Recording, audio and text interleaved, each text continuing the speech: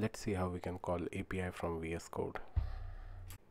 On the left side over here you will find the extension button. Just click this button and in the search box search for REST client. The result with lot of downloads, like millions of downloads, here it is. Just click on install. The installation will happen instantly. To call the API, create new file, name it some test request or something .http or .rest. This file we will write our request, API request.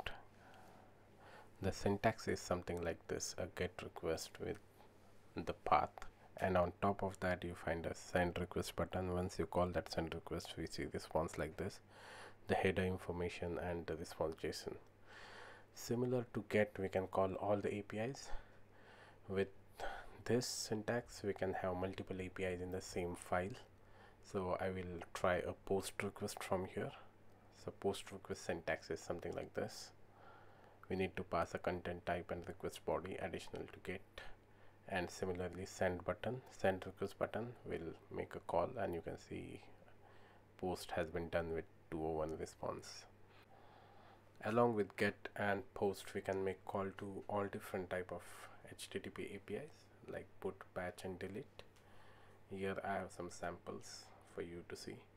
I hope you understand how we can call HTTP APIs from VS Code quickly rather than going to some client like Postman.